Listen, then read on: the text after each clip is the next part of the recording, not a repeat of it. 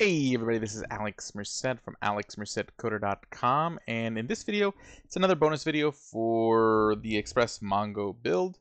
And in this video, what I want to do is just show you guys how to do how to kind of use EJS to your advantage in the sense of doing first we'll talk about conditional styling, and then ways you can kind of inject data into your front-end JavaScript via EJS. So we'll show all of this. So first, conditional CSS. Let me just go to a page. Let me actually first make a branch for this. So git checkout -b feature / EJS magic, we'll call it. Okay, so this way when you guys look at the repo, link in the video description, you can look at the different branches to kind of see the state of the project at different points during these videos.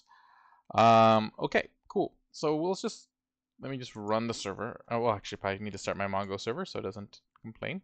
So sudo mongod. There we go. We have our Mongo server running because I have a local server running. Just so that way I don't have to keep redoing my username and password for that temporary username and password. So that way, okay. So cool. npm run dev. Okay, so that's running, and then we'll put this here on the side. Let's head over to localhost 3000.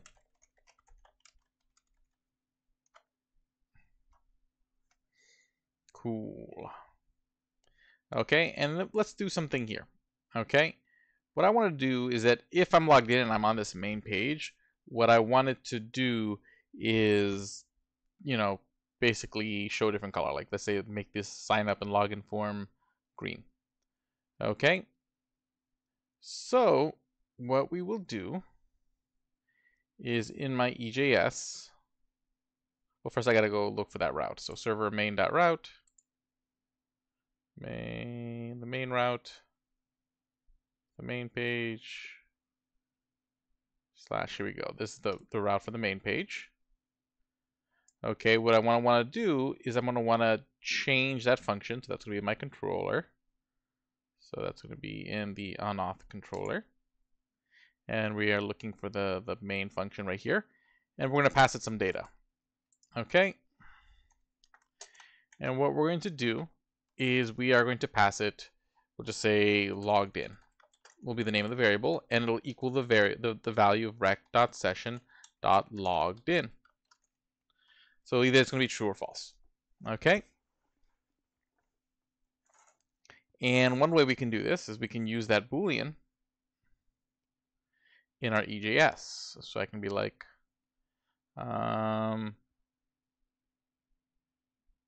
what's the main page? Main page right here.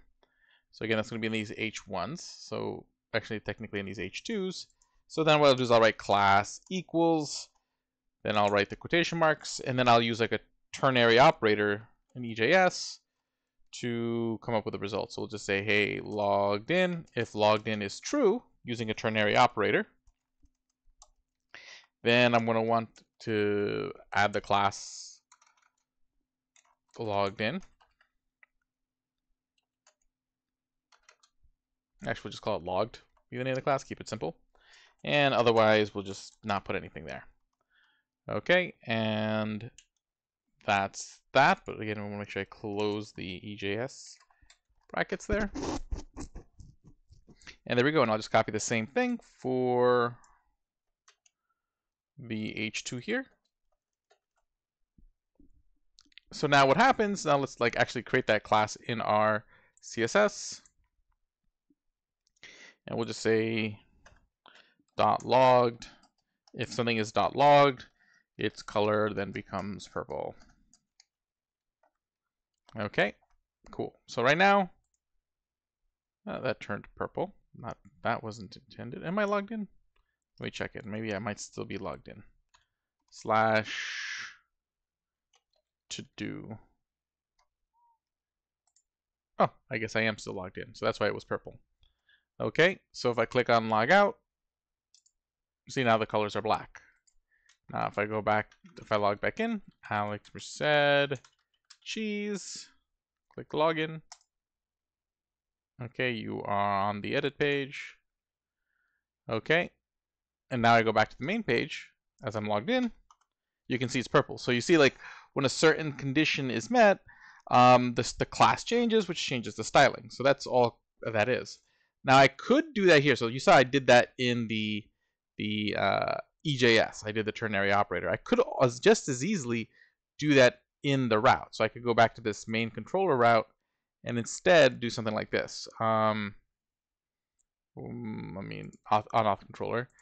And instead do something like this, like rec.session.loggedin, and then just put the word in there, like here, logged null, and do it here, which is probably the better idea. So this way, if I have the logic kind of taken care of here in my route, then I can go back to my EJS file, and instead of having to put all the logic in the EJS file, I could just put the variable logged in, and the logged in will either equal nothing or it'll equal the right class. And this ends up in the same place. Okay, and again, if I log out, so let's go back to /todo.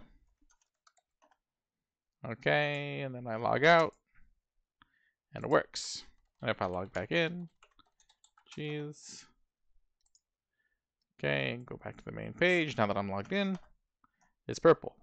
Okay, but see, like, that's a lot more succinct because the variable already has the class name in it, and I did the conditionals within the controller function.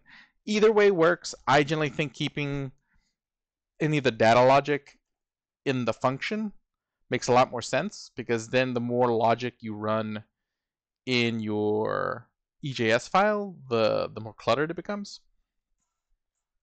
So you always want to kind of keep an eye on that. So that is one thing. Another thing we can do is, like, let's say I wanted to make that, have that variable available to my front-end JavaScript.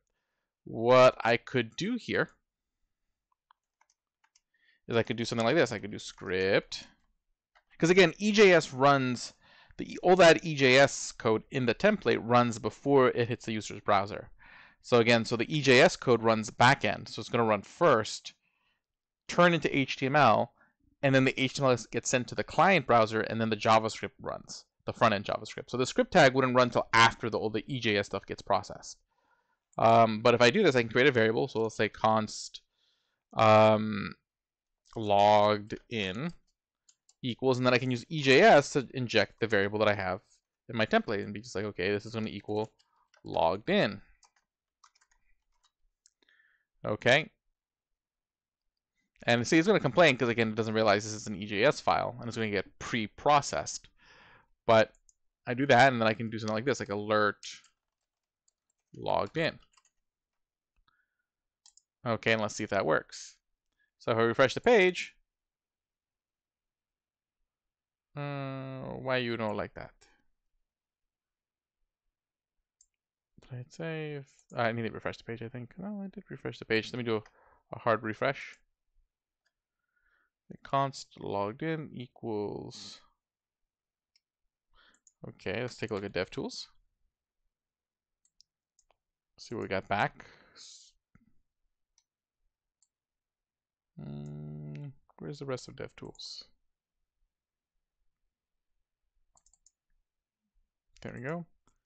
Sources, index. Because C shows up as like a variable. I have to put the quotation marks around it. Okay, makes sense.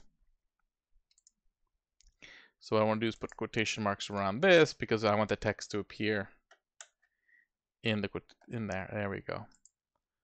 Okay, because it just injects raw text, so it doesn't know that I meant it to be a string, not like a variable name.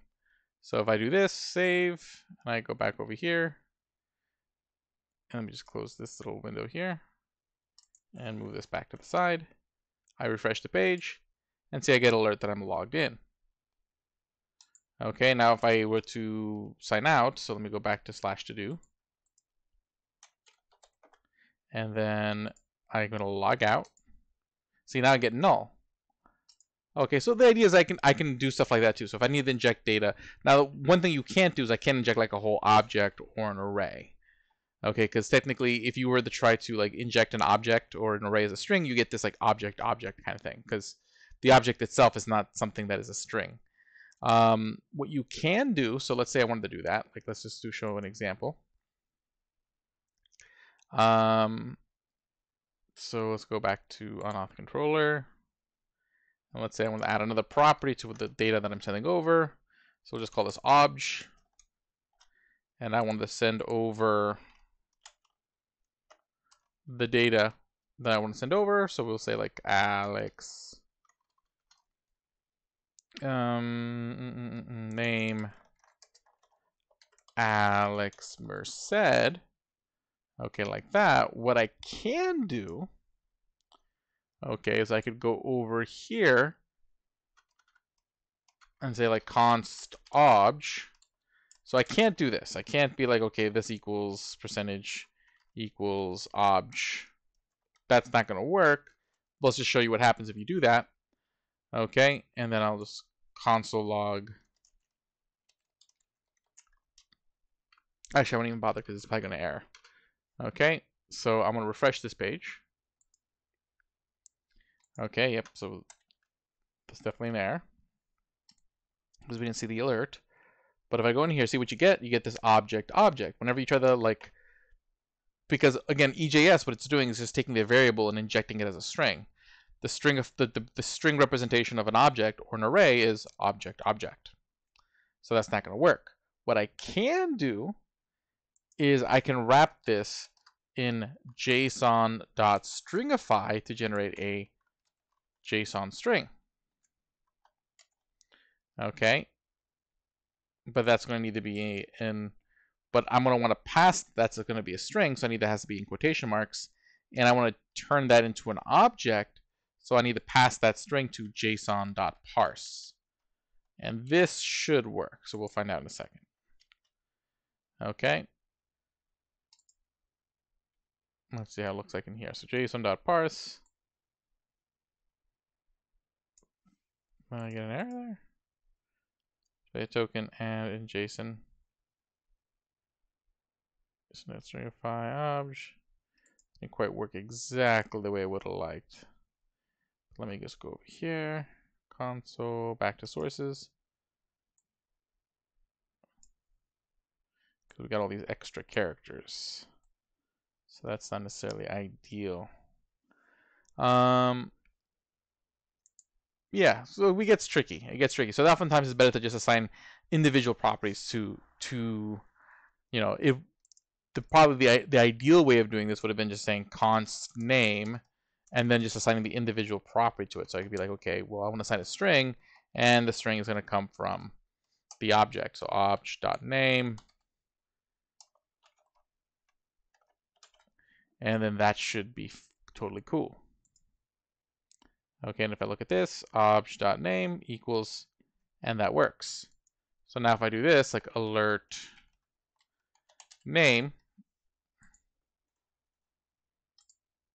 and there we go. And now I can actually run front-end code with that variable, if you really want to do that. Okay. You probably will rarely need to do that, but just so you know, that's if you need to like sneak in a few variables in your front-end JavaScript, that's a way to do it. So hopefully you guys enjoyed that. My name is Alex Merced from alexmercedcoder.com. Have a great day and enjoy.